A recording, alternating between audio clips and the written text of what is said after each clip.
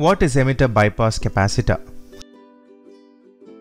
When an emitter resistance is added in a CE, that is common emitter amplifier, its voltage gain is reduced, but the input impedance increases.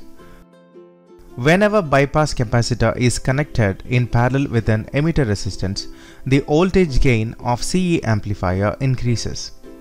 If the bypass capacitor is removed, an extreme degeneration is produced in the amplifier circuit and the voltage gain will be reduced. Bypass capacitor calculator.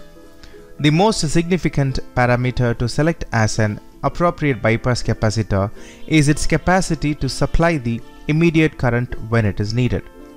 In order to select a capacitor size for the particular device, we include the following methods.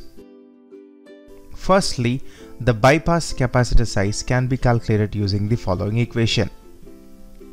C equals to 1 by 2 pi f into xc.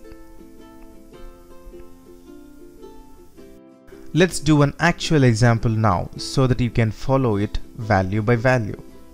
Let's say we want to find out what value of a bypass capacitor that we need if we want to filter out an AC signal of 60 Hz with a 500 ohm resistor in parallel to the capacitor. Plugging into the formula, C is equal to 1 by 2 pi fc into xc is equal to 1 by 2 into 3.14 into 60 Hz into 500 ohms is equal to 54 mu f rounded up. You always want to round up to give a little space for error.